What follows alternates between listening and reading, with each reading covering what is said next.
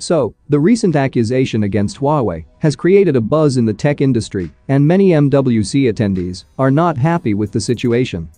The allegations against the company are not new. In recent years, Huawei has been considered a national security threat in the United States due to its close ties with the communist Chinese government. The Chinese tech giant has been accused again in the MWC 2023, and this time, it's not that simple. But before further we do, if you do end up liking what you see here, please consider subscribing and turn on notifications by hitting that bell icon. Now let's get back to the video. So, Huawei, the Chinese tech giant, has been accused of tracking visitors who visited its booth at the most significant tech event, MWC 2023, held in Barcelona.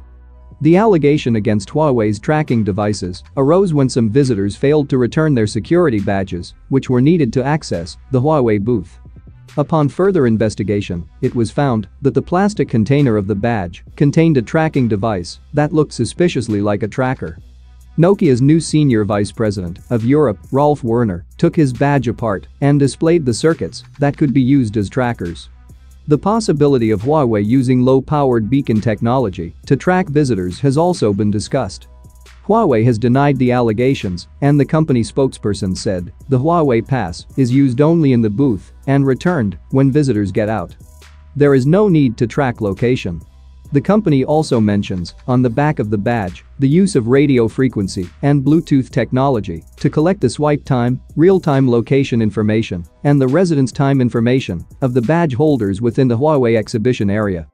The information collected will be used to analyze the overall interests of the invitees in their products to enhance their service quality. Huawei added that they would protect the collected information according to their privacy policy.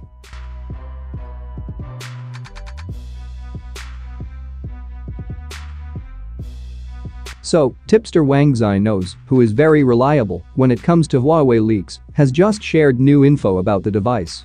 And according to that, the Huawei P60 Pro will come with Snapdragon 8 Plus Gen 1 SoC.